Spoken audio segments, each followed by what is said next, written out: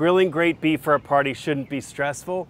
We'll combine a whole tri-tip, some smoky hot Chipotle peppers, some sweet and tart blackberry preserves to create one of the best meals to ever come off your grill. We're talking Blackberry Chipotle Tri-Tip. Let's get it started. We'll start by making an easy glaze to put on one of our favorite cuts. Here are some Chipotle peppers in adobo sauce. Pull one out of the sauce and chop it super fine. This will bring a great smoky heat to the glaze.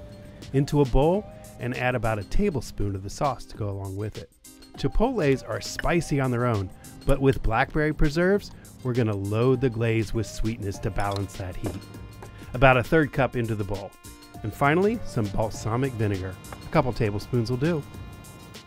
That's it. 3 ingredients hit with a whisk, and we have a perfectly balanced, smoky, spicy, tart, sweet, and acidic glaze ready to go.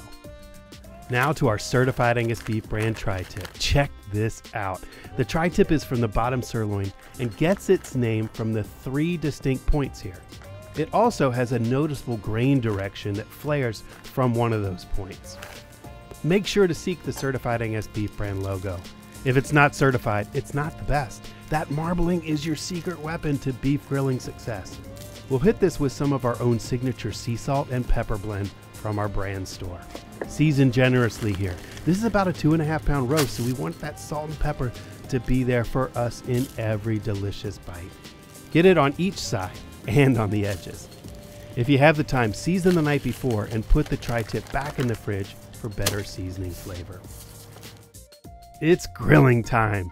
Tri-Tip over fire is the way to go. I've got a chimney full of natural lump charcoal here that I'll bank on one side of this Weber kettle grill. The goal is to build a hot or direct heat zone, and the other side will act as our cooler indirect heat zone. We'll start by cooking this beauty directly over the hot coals. You really want to get a good sear on the outside quickly without cooking all the way through. Don't be afraid of some char. Flip and rotate to sear evenly. This should only take 3 to 5 minutes over those hot coals.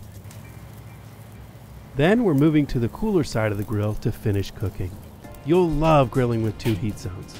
You can get something else cooking over the flames to take advantage of the real estate.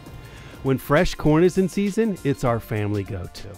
With the lid closed on the Weber, we've got a perfect controlled oven-like environment to cook things through. Let's get that glaze into the action. I'm going to pull some of that glaze aside to have as a dipping or finishing sauce here for later, but most of it will brush directly on the Tri-Tip while it's roasting in the cooler indirect side of the grill. Brush on one side, flip, and brush on the other side. This roast is still super rare inside. We want to build and set the glaze while it continues to cook. If we were over direct heat right now, we would burn the glaze and make it bitter.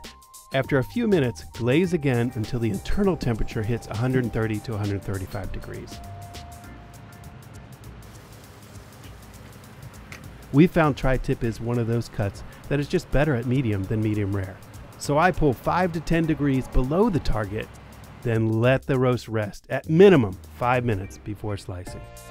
While this is resting, hit that subscribe button.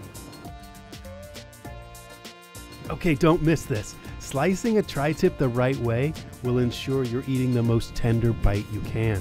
Find that grain direction and cut the roast in half with the grain. It will give you a chance to see the grain direction and then slice against that. See how distinct this grain is?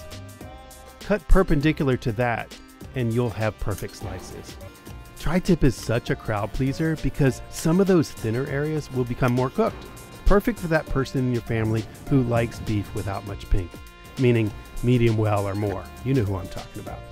We love Tri-Tip served family style, either right off the carving board or onto a platter with that corn.